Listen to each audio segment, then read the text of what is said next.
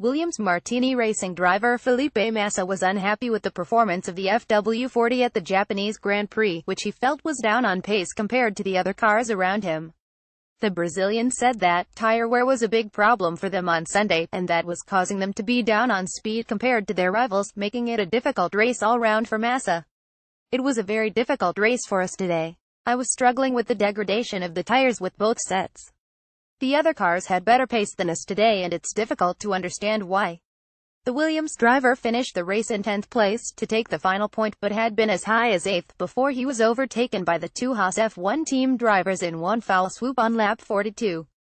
It was a move that Massa felt was tricky but inevitable, because he just did not have the performance to keep Kevin Magnussen and Romain Grosjean behind him.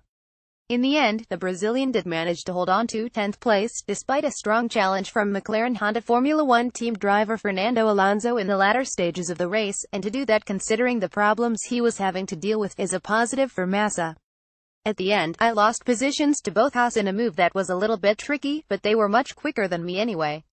If they didn't pass me there, I think they could have passed me afterwards with the pace difference.